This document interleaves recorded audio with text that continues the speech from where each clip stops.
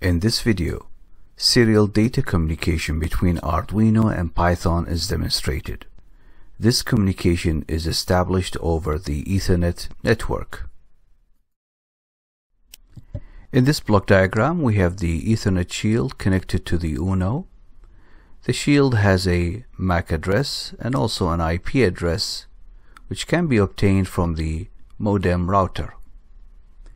The data communication between the Uno and the Python Sketch is done over the Ethernet network. Computers and peripherals connect to each other over a network using sockets.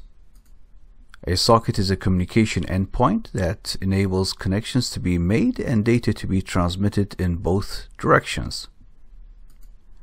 Python supports sockets through the module socket.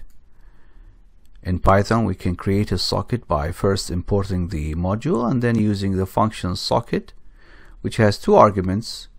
The first argument determines the addressing type, if it's IP version 4 or it's IP version 6.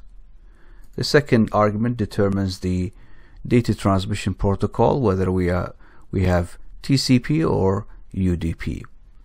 In this video, I'll be focusing on data transmission using UDP.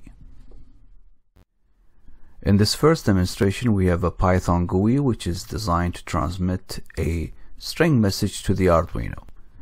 The Arduino will receive the message and then apply a simple processing by converting all the letters of the message to uppercase and then sending them back to the Python GUI. We begin by looking at the Python Sketch. We import the socket module and we create a tuple address which contains two values. The first value is the IP address of the Ethernet shield, and the second would be the port number through which the two peripherals or two devices will communicate.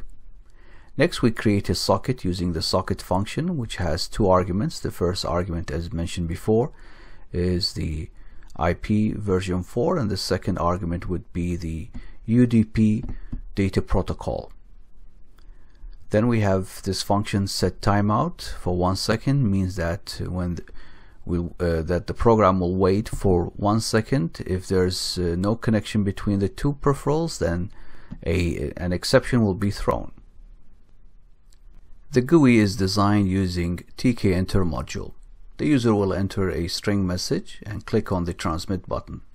The program will jump to this function definition where we get the string and copy it into the string variable. And then using function sendTo, which is part of the socket module, this function has two arguments. The first argument is the data to be sent and the second argument is the address of the receiving device. The data, which in this case is string, has to be converted to Unicode bytes through this function bytes. Exception handling is used here in order to catch no connection error between the two peripherals. So within the try statement, we wait for receiving values from the Arduino. Once received, it is stored into this string variable. Then we display the value of the string variable on the output widget here. If there is no connection between the two devices, then an exception will occur and it will be caught by the exception statement, and a message will be displayed here indicating that transmission error has occurred. Now we look at the sketch on the Arduino. This library enables Ethernet communication between the two devices. This library enables UDP data protocol, and this library enables the SPI connection between the shield and the Arduino Uno. Next, we create this byte array to store the MAC address of the shield. Then we store the IP address of the shield.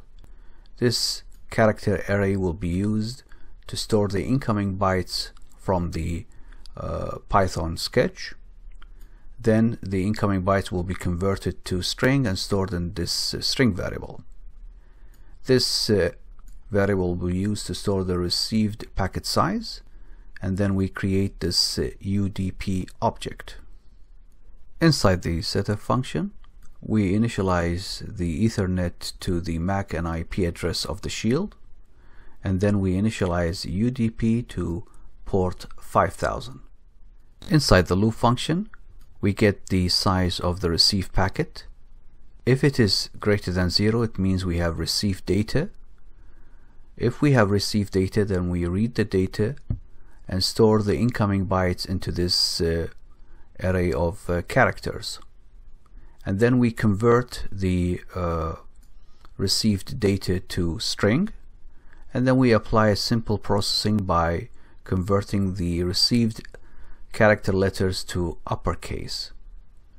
And then we initialize the packet for sending, and then we send the received data back to the Python sketch, and then we end the packet send. And finally, in this statement here, we reset the packet array to 0.